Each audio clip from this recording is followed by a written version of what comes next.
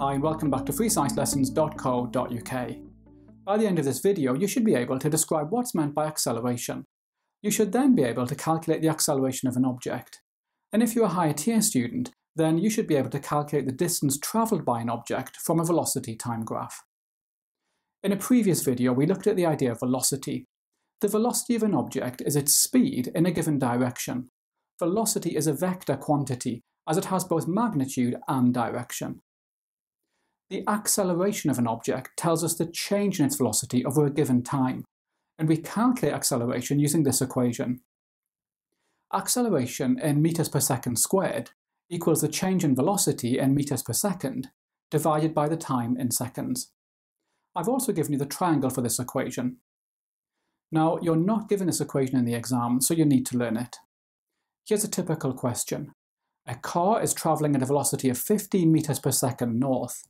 It accelerates to a velocity of 35 meters per second north in 20 seconds. Calculate the acceleration of the car. So pause the video now and try this yourself.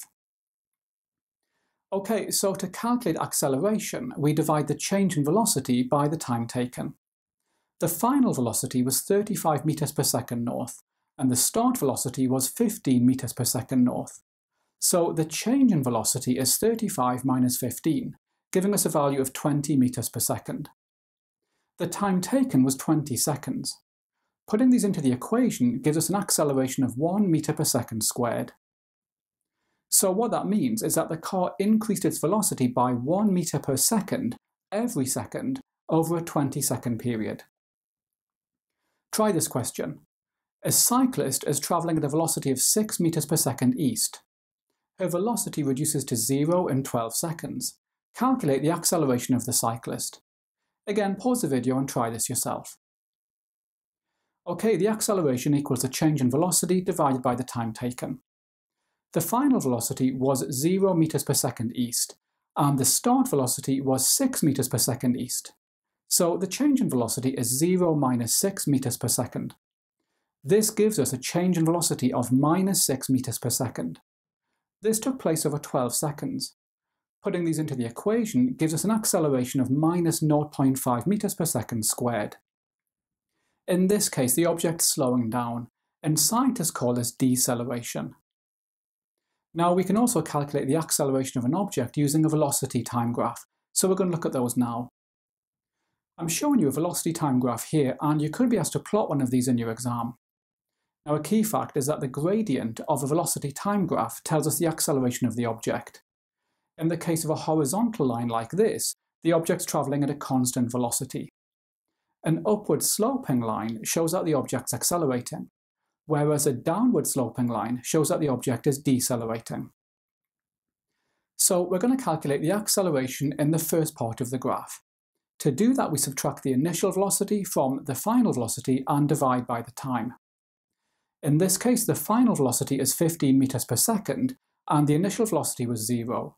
And the time is 100 seconds. Putting these into the calculation gives us an acceleration of 0.15 meters per second squared. Looking at the last part of the graph, we can see that the final velocity is 0, and the initial velocity was 15 meters per second. The time was 300 seconds. Putting these into the calculation gives us an acceleration of minus 0.05 meters per second squared. In this case, the negative number tells us that the object was decelerating. Okay, now foundation tier students can stop watching. However, higher tier students need to continue. So as we've seen, the gradient of a velocity time graph tells us the acceleration. However, the total area under the graph tells us the distance travelled in a specific direction, in other words, the displacement. Now, when we see constant acceleration or deceleration, then we simply divide the graph into shapes and calculate their total area. So we've got a triangle with an area of 750, a rectangle with an area of 1,500, and a triangle with an area of 2,250.